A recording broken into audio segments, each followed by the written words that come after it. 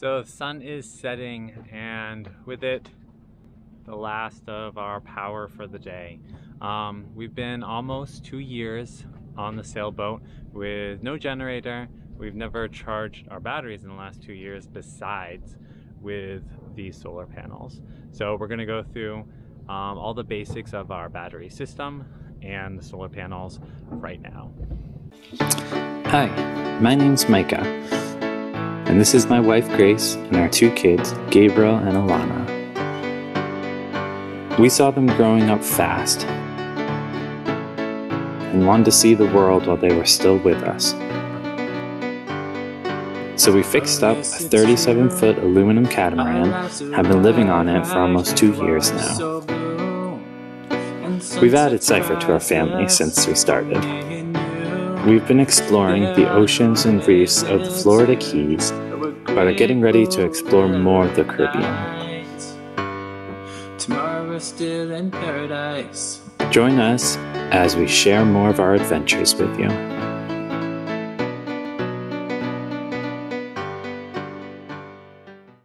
So these are residential panels. I have 2 here and then 2 over the dinghy, and they are very large. They are 24 volt solar panels, and they are 280 watts each. So we have a 24 volt system in our boat, so I just have them all running independently into the Victron charge controller. No, not Victron. I'll tell you what the charge controller is later. It does make it so that if one of these is shaded, they don't affect the others. So that makes it a lot easier to collect solar. But we haven't really had much problem. As you see though, our boom is all the way to the side, and that actually makes a really big difference if we're gonna have any power. So quick math altogether is a little bit over a kilowatt of solar power, and on average what I heard before we got solar, and what seems to be mostly true, is you get about 4 times that throughout the day. So this kilowatt of solar panels can produce about 4 kilowatts of power. Now let's talk a little bit about batteries. So we have 3 Tesla S battery packs, and they are 24 volt, and they have about 5 kilowatt hours of power in them. Now ours is set up, I did a little bit of, I guess, mistake when I first started out. I was setting it up and I bought the inverters and everything. We have 2 smaller inverters.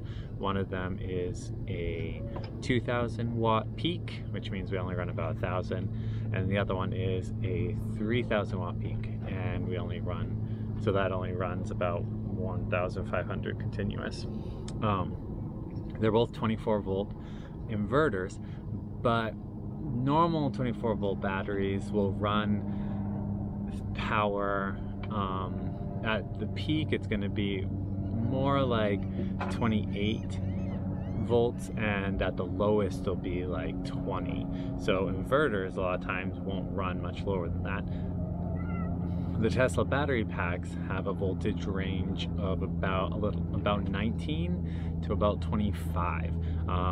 They're very particular. You don't want to go over that or under that, or you will ruin the battery packs completely, and worst case scenario, you could cause thermal runaway and they will burn up. So we have some systems in place that make sure that that never happens.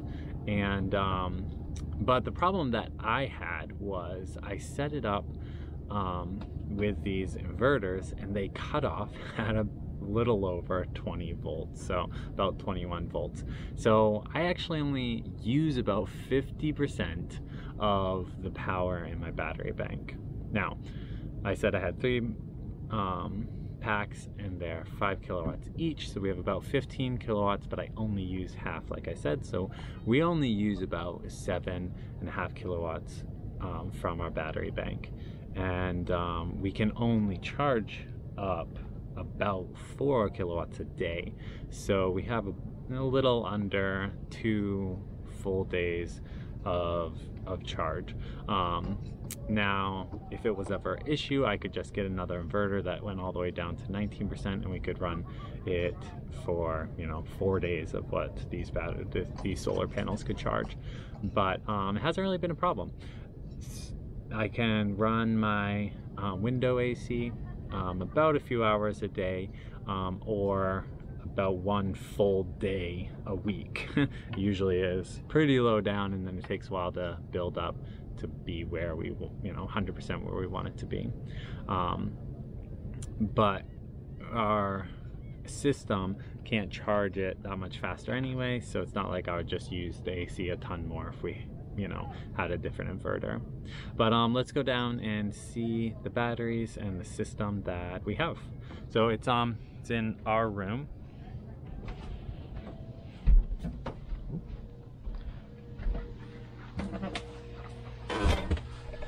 We'll come back to here later. This is the all the gauges so that we can see what's going on. So these are our 3 battery packs. Now let's take a look over here. This is our charge controller. It is a ever 40 amp charge controller. Completely customizable, so I can set the voltage, I can set how much it will charge up to, how much it will allow me to discharge from. I don't actually run the discharge through here. I have a different system for that, which I'll just show you. So you can use all those settings, and that is how we make sure that these batteries cannot ever overcharge. And then we have this, which is the Victron Protect. And what that does is my main output goes right to here with the amp, with a big fuse, and that makes sure that it will never discharge more than it should. So if it ever got lower than it should, which it never will, because like I said, my inverters don't go that low anyway, that would disconnect it and it wouldn't allow it to output anymore. Now there's a 24 volt system, and so we have right here is a little box that changes it from 24 volt to 12 for all my lights. And all of our fans in our bedrooms and stuff like that all run off of 12 volt. So that changes it over there. And then we have right here is our little gauge that reads the output. So let's go up and show you the gauges.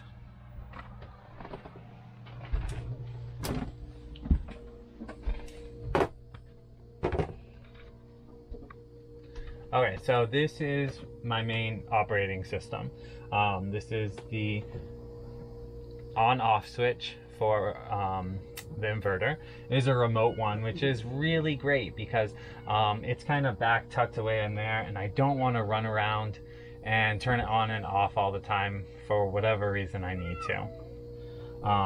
This is monitoring how many amps are being used right now. So if I turn on the coffee maker, you'll see it jumps right up because it's using all those amps all of a sudden.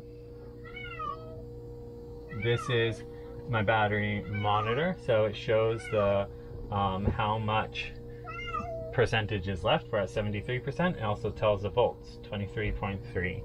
Now this is a percentage that I set, so I have it as 19% is 0, and 24.4, because that's as high as I charge it, is 100%. You can set it to anything. If you're gonna mostly, if you never want to discharge it less than 21 volts or something, you can have that as 0 and it will go all the way down to that. So it's a customizable thing that you can do. And then this is the controller that shows you everything. So here we have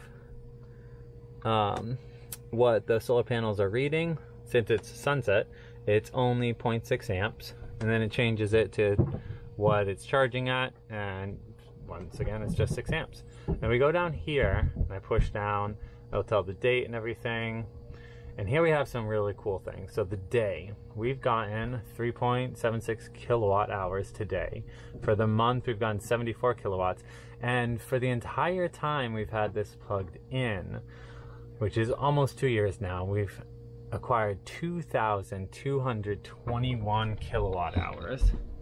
That is a lot of power when you're considering you're only getting like only up to about 4. I think the max I've ever gotten is about 5. We've done 2,000 kilowatt hours. Now, that is everything that we use on the boat. Like I said, we don't do any solar. Solar is our only way of charging. We haven't done any generators, and we haven't plugged into shore power. So for almost 2 years, that's how much we've used. Now on a house or something we would have used a ton more, just because you'd have like electric stove, electric dishwasher, electric clothes dryer. All those things take a ton of power. But on the boat, when you have a lot more power, you use it with AC and stuff.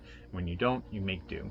So we've had plenty that we've used, but definitely on our next boat, the biggest thing we're going to change is having more solar, so that we can do more things and use more AC and stuff like that.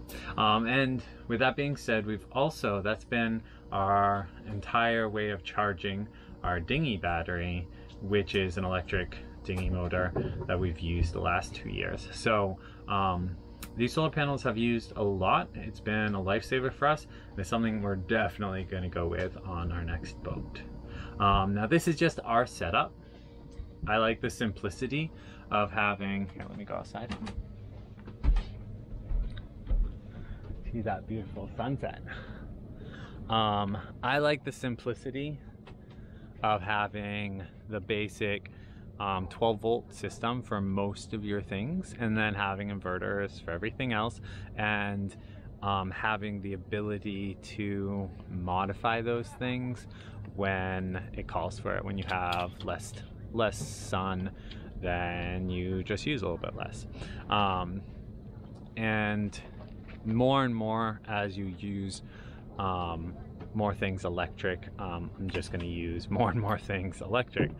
We switched over to an induction burner early on, and there's just so many things that you can do with just electric. So it's exciting to be able to get more solar on our next boat, because we'll have a bigger roof and everything, and to see what things we can do with that.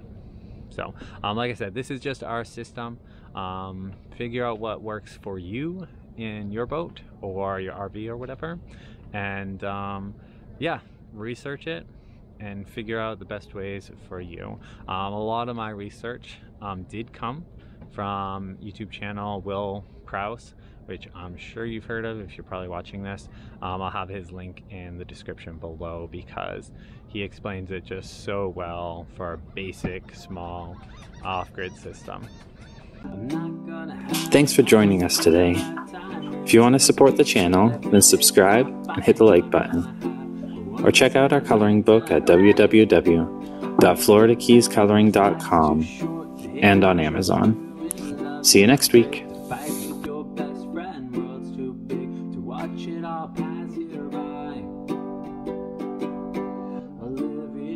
Not just once in a lifetime life.